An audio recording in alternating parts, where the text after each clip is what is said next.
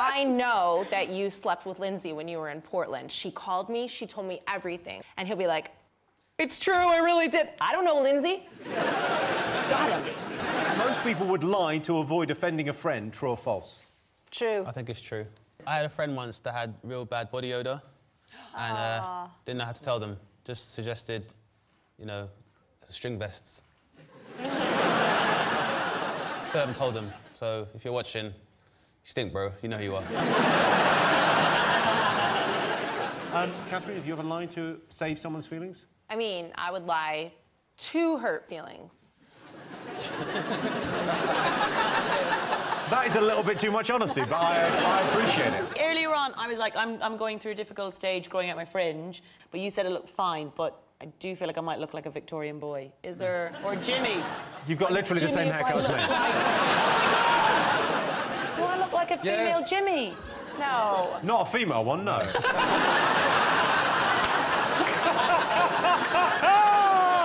The best lying skill that I've ever come up with is to pretend to know something to make the other person confess. That's a great trick. Yes, and they always do. Men are so stupid. You'll just be like, I know that you slept with Lindsay when you were in Portland. She called me, she told me everything. She sent me the pictures that you texted her of your and he'll be like, it's true, I really did. I don't know, Lindsay. Got him. I'm not kidding, like, do it, and they will always cave. I'm afraid we have to cut that from the show because of boy code. I'm sorry, but we can't let that go out because, you know, bros. Exactly. Sure, I'm sorry, I wish we could.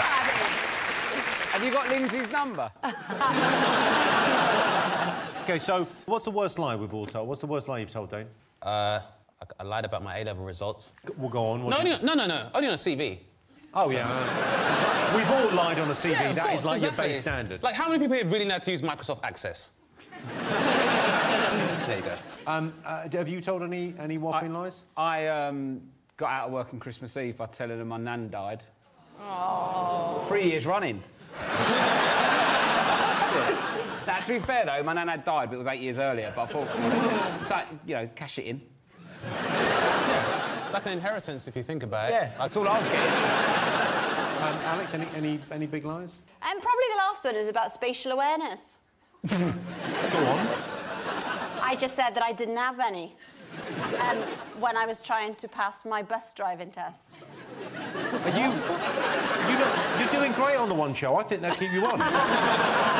It's nice to have a backup plan, but what are you doing? So we were doing a bus driving test, and the reversing was all going pear shape. So I said, I've got this thing where I've got no spatial awareness, so... So, sorry, you're saying I should pass the test because you can't discriminate because I've got no spatial awareness? I could go forward, fine, but I just couldn't reverse. I feel like everyone's skimming over the fact that you said, when I was doing my bus driving test. Yeah. Why? I can drive a bendy bus, a double-decker bus, any bus. It was like a challenge for children in need, but I can take you all home if you're stuck.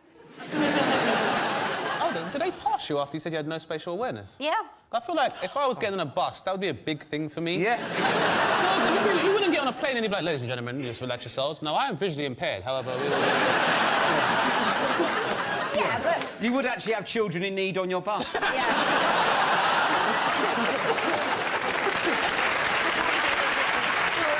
Hold it all in, and I like use it as fuel, and then when I get on TV, I make them regret it.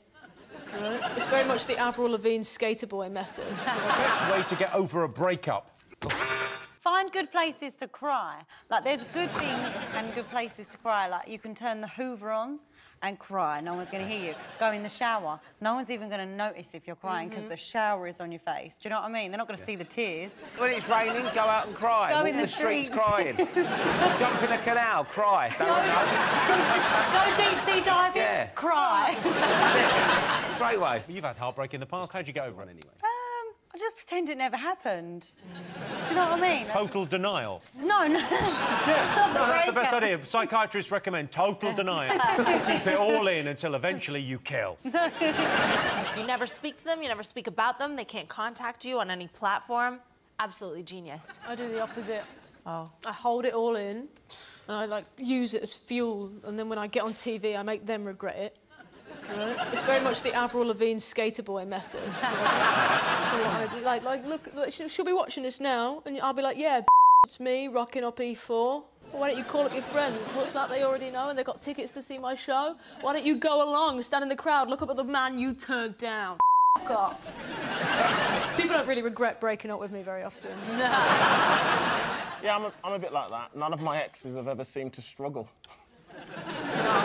Is that because you're holding them too tight?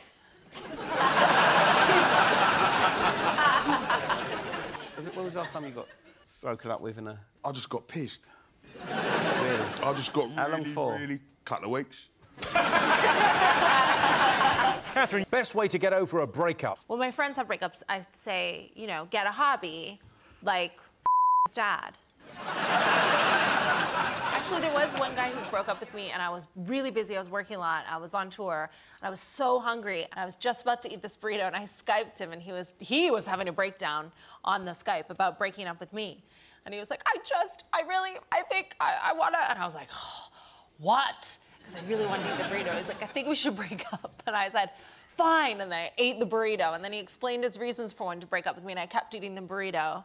And then later on, I saw him, and he said, you never even stopped eating your burrito.